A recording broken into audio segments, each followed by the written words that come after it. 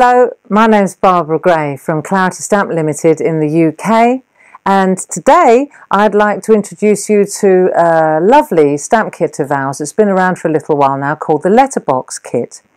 Now the Letterbox Kit is an alphabet set. If you look at it here, we've got uppercase and lowercase, and there are a lot of alphabet sets out there, I know, but the difference with ours is that we've also got these little boxes here, 1, 2 and 3, and we figured out that any combination of any of these boxes will give you any length word that you desire. Now, of course, the magic thing about an alphabet set is that you can personalize your work, you can talk about special occasions, special people in your life, so it's pretty fantastic. I just want to show you today how to maximize on these little boxes here. I think the best thing we can do is make a little card, and then I'll pack as many tricks and tips into that card as I can. So the first thing I want to show you is the following. For example, let's decide what word we're going to do. So I've decided that I want to use the word Scotland. Now I know most of you know how to spell Scotland. The point is I'm writing it down so that I can decide which boxes I need. Now we've got 1, 2, 3, 4, 5, 6, 7. We've got 8 letters there. So my suggestion is that we work from the centre and work our way outwards. So I could take 2 squares, a 3 square and a 3 square. And that's what I'm going to do. This is a really simple trick and tip for centering your work. Now if I take that word, let's take a piece of card now. Here we are. And I'm just going to use a black archival ink pad to give us a nice black sharp image. And I want to use the 2 and the 3 box. There we go. So I'll put 2 in the middle like this. I'm going to work out pretty much the centre. So let's have a look. It's about right. So I'll pop 2 in there. Then I'll take the 3s and I'll add the 3s on the side. So I can pop that one there, for example, and the other one here. Now, if I want to overlap them, you see here I've got a small gap. If I want to overlap them, then I can mask off the centre one too. So I'll show you what I'm talking about in a minute. But basically and quickly here, you can see I've got S-C-O-T-L-A-N-D. Now what I've done is, let's just take a look at the stamps now while that's drying. When you get the stamps, they come like this in strips, and we cut in between the letters. So what I do is I take a set of the Clarity mounts, and then depending on which project I'm doing, I mount up the letters that I'm going to need for that particular job or that composition, and then I'm ready to rock. So let's have a look. First of all, let me just give you a little tip. If I take S for Scotland, watch what I do. When I pop the card, if I just give a little wiggle, I'll get a really perfect image every time. I think what's really cool about this set is that because of the boxes, the letter boxes themselves, you get a really funky, quirky look, but it looks very professional. You'll be very surprised how good this looks and how quickly you can build any word you fancy. So as you can see, I'm using uppercase all the way through, but just as easily I could have gone to lowercase. The stamps themselves, they cling by themselves, so you don't need anything, and they just can be cleaned with a baby wipe or with water.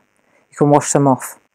And we made a pledge, and we always said that if you buy one of our letterbox kits, if you ever lose a letter, like if you flush your eye down the sink, for example, do not worry, call the office and we will replace it free of charge. You send us an envelope and we'll replace the letter for you. Because an alphabet's no good if you're missing the S or the I or any of them really. And if your name's Barbara like mine and you lose the A, you're doomed, as they say in Scotland. So now we've got this far. So the next thing we want to do is I want to show you something. If I wanted now to put a picture in the background, at Claritystamp we came up with a really ingenious thing, and that was to mask off the letters. So let me just show you. These masks, for example, they fit exactly on top.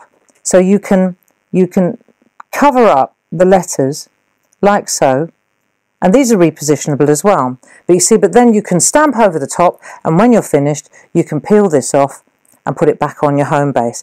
And when we made these, we made sure that we gave you plenty. So you can, like I've done here, use 2 3s and a 2, for example, etc., etc., etc. Now, let's fast forward. And let me take, I've already done Scotland here. And what I did was as well, I just added a little bit of background. This is very simple, just by using denim, and I used a one of our lovely stencil brushes. I could just go back over it one more time, just in case you've never seen this before. Very, very simple. You just load up the brush directly like that, get rid of the excess, and then dust into place. And you can see how easily you can add colour. And if I wanted to come around the side, you just dust around the edges like so. There we go, and we can get a really nice shadow. There we are. So once we've done that, for example, I wanted to show you also how we can take a makeup sponge, and I want to take a pitch black. You could probably use archival black too, but I'm going to go with pitch black. It's a water soluble one. And this is Adirondack. And if I want to, because the masks are plastic, you see, I can make a really neat shadow underneath. And what I do is I deposit the ink along on the actual mask itself, and then I can just drop it down underneath the letterboxes. And what it does is it gives it this really cool 3-dimensional effect, as if it was stuck down. So let's just go through here. Like so. So you just go like that, and then you just come off the sides a little bit too. There we go, look. And then round the top maybe. I've got a little castle. Well, actually it's a huge castle. And I'm going to add that to the top of the image before I remove the masks. But you see how you can get a really cool shadow, and the longer you do that, the darker it gets. And then you just wipe through, and of course your masks are clean as well. Now let's take a look. I'm going to use the earth tones, the Adirondack for my castle too. This is Aileen Donnan Castle, and it's got a bridge, so I'm going to add the bridge as well. So I reckon, oh, the joys of transparent clarity stamping, I reckon that'll work. Let's see. So the first thing I want to do is add my castle, and I just want to ink up the castle with the black Adirondack. The reason I'm saying let's go with an Adirondack is because if I was going to colour it in, for example, with a Pro marker, then I would need a dye-based ink to do so. Now let's just add my castle, making sure that the base of the castle is on top of the letters. There we go. Just allow the ink to soak into that plain white card. Cool. And then I'll take the bridge as well, and we'll just ink it up gently. There we go. And the bridge locks in to the castle quite nicely, and it just happens to fit perfectly. Let's have a look. Okay, so we're just going to add the bridge as well, so that it will be sitting, the plan is it will be sitting behind the alphabet. Now, of course, we've got a little bit of black that we've deposited now, so what on the masks. So what we're going to do is just wipe them through, and that will add a little bit of shade already around the top part, like so. So we'll just do this as well. There we go. And then, once I've done that, and I've cleaned off my masks, then we can take away the masks themselves, and you'll see then how the letters are completely protected by these masks. So I'll pop that one back, and here as well. There we are, and number 3 too. Oh, I did it differently. I did a 1 and a 2. There we are. So I've got my Scotland, which is really lovely and jumping out at us now.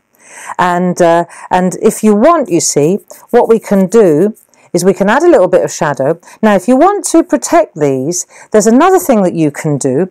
You can take, in this set, for example, there is also this one here, this solid block.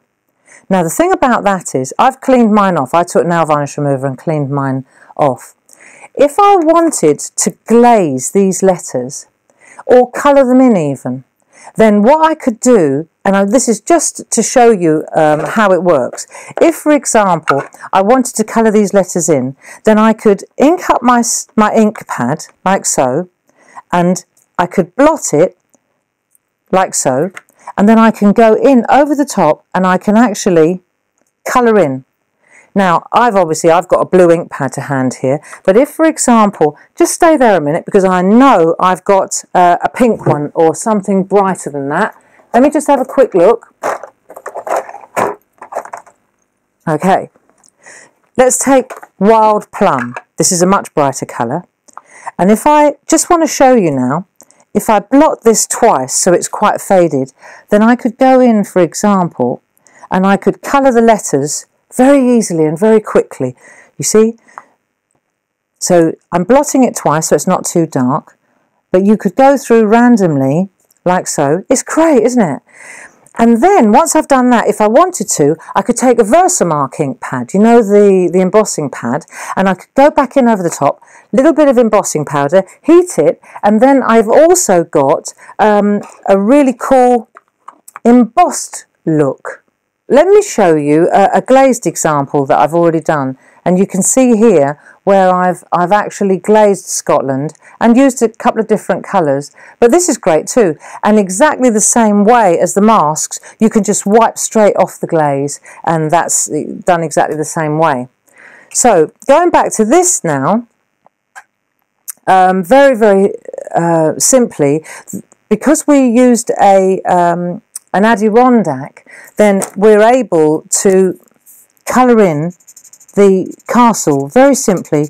It's a really nice design anyway, but you see you can go over the castle and the bridge with a pro markers or Copics or any of your alcohol markers. There we go, just colour in, add a bit of shadow, add a bit of colour, there we are,